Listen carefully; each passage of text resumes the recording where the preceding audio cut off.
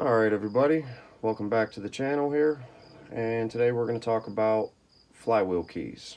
In particular, we're going to talk about timing advance keys. So this is your standard flywheel key that you would find in a Honda CG motor, or most other Hondas.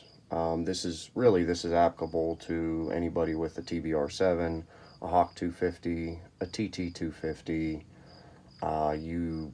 Maybe you have a go-kart, a mini bike that has a Predator 212 or similar engine on it, and maybe you have a Honda, a KTM, most of all which use a flywheel key to set the timing on the flywheel. Now, this is a standard key that you would find if you pulled off your flywheel right now. When you have a timing advance key, well, I keep saying advance key, but I'm going to correct that. So it's not always an advance key. A timing key that offers 2 degrees, 4 degrees, 8 degrees, 12 degrees of timing change is going to have a notch in it where the bottom will be the entire width of the key, but the top is going to be notched in. Let's say 2 degrees is here, 4 degrees is here, and 6 degrees, and so on. It'll be notched in further. Now, typically, we would install it as an advance, but sometimes you would want to install it to retard the timing. That depends on your setup, what you're looking to do.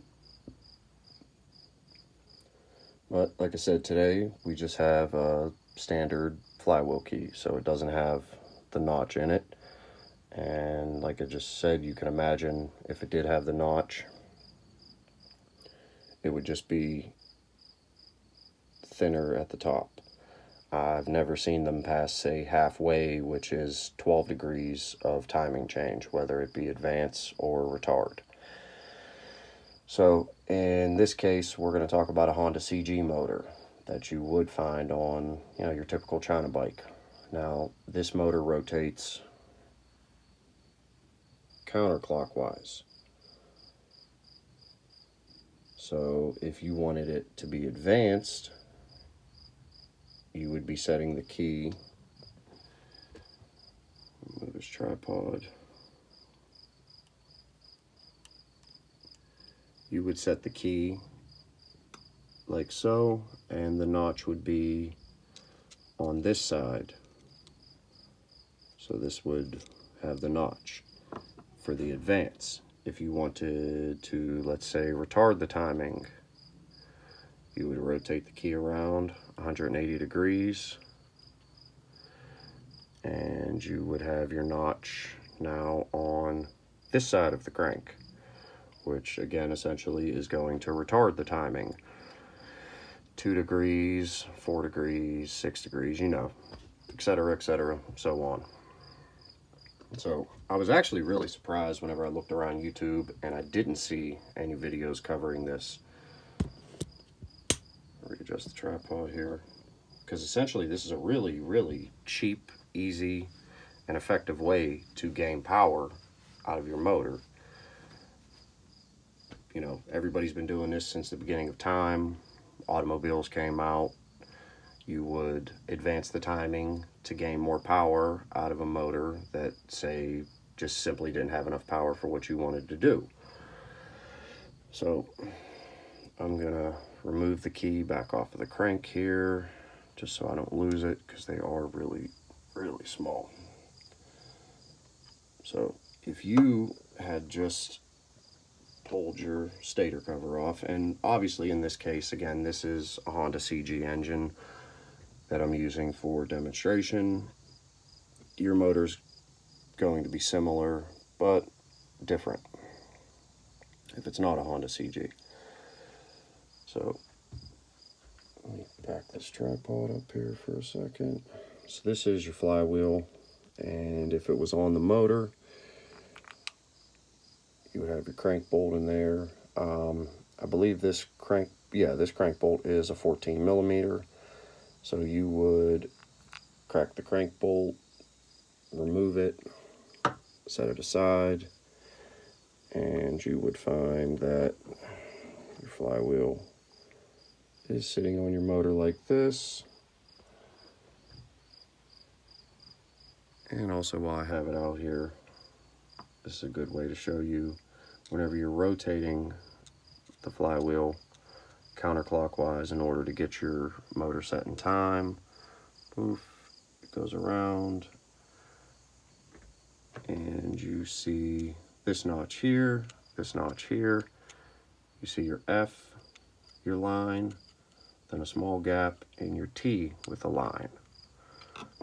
T is the one, the T line is the one you want to go off, and on your stator cover, whenever you pull the little cover off the top and look down in there, there's a window and there's a little notch in the top of the stator cover. That is what you want to align your T line with. While you're on your compression stroke, of course, you don't just rotate it over, see the T, and you're in time. It could be 180 degrees backwards, etc., which could turn out to be a nightmare. If you're adjusting your valves or something similar, you could end up with 180 degrees out of time. I cover that in another video. If you never watched any of my videos on my channel, there is a valve adjustment video for the Honda CG engines. If you are new to the channel, I really do appreciate anybody who subscribes, hits the like button, leaves me a comment. If you have any questions, I do respond. I do try my best to answer anybody and everybody's questions. No matter how small or how big that question may be, it does still matter. So I will get around to doing that. I try to answer everybody's questions as fast as possible and as correctly or as helpful as possible. You can also find us on Facebook.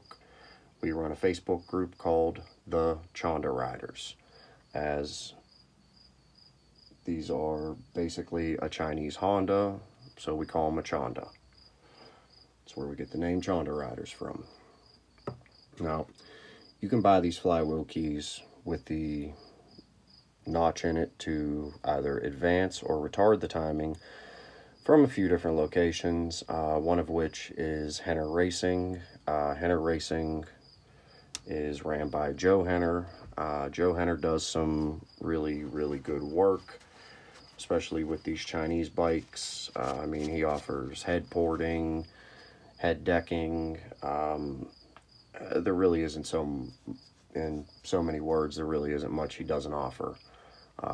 He's definitely an asset to the China bike world.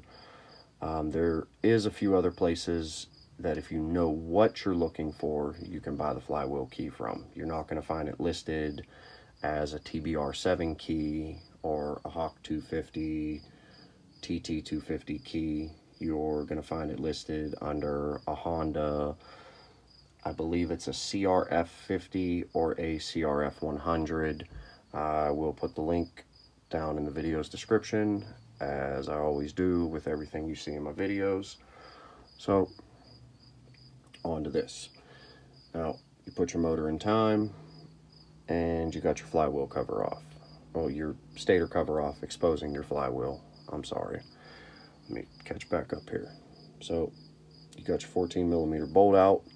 Take your flywheel puller, screw it in there, zip, get your flywheel off. On the back side, you have your starter gear, part of the reduction setup. Now, this comes out. If you go to pull your flywheel off and this happens to stay on the crank, it's not a big deal. It's nothing to freak out about. It just simply snaps back into place here. There you go. And you can see again, this is why we rotate the motors counterclockwise. You see it'll spin this way, but it will not spin clockwise. Counter, can't go clockwise. That's why I'm stressing now, and I do stress in the valve adjustment video. You always want to spin the motor counterclockwise. I honestly don't even know if you can force it to spin clockwise, but if you can, don't do it. Just don't. It's not the way to do it. I've never done it, so I don't exactly know what you're going to run into as far as a problem if you force it to go clockwise. But that's another video for another day. Maybe we'll cover that as to what could happen if you do happen to force it to go clockwise. So anyhow, here, once you have that off, flywheel's off, as you can see, and occasionally when you pull these off, you may find that your flywheel key is stuck to the flywheel itself, and there's a little groove inside of here. That's from the back side. This will be easier to see from the front though. So at the front of your flywheel, this little groove right here, this is what the flywheel key, once you slip it over the crank, that's what your flywheel key does. That's how it aligns the flywheel, and that's how it depicts the timing, whether it's stock or you have advanced or retarded timing. That is how it works. So don't be worried if you happen to pull this and you don't see a key sitting on your crank. You definitely want to do this in a place where it is clean on the ground, or you have even some cardboard under the bike, just in case you drop your flywheel key. Now you're putting a different flywheel key in. If you have the replacement here already, that's not such a big deal. But if you would happen to be pulling your flywheel because you need access in here to, let's say let me grab this. Let's say you're changing your cam. So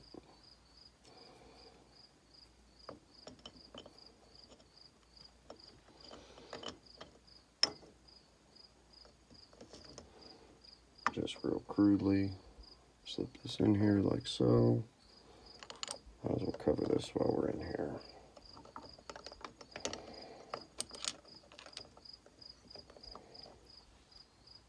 So if you were just changing the cam, once your flywheel was off, please keep track of this key. They're very easy to lose. Once the flywheel's off, best thing to do is take your key, set it to the side somewhere that you know whenever you come back the key's going to be there. You'll find a bolt right here holding a cover on. Behind the cover, resting in here, is a spring. When you pull that cover and bolt off, again, you want to be very, very careful that you do not lose that spring. You remove the shaft, and from there you can pull out your cam and your cam gear. Now, the reason this motor's out is because this cam gear is destroyed, as is the crank gear. Let's see if we can finagle this tripod in here.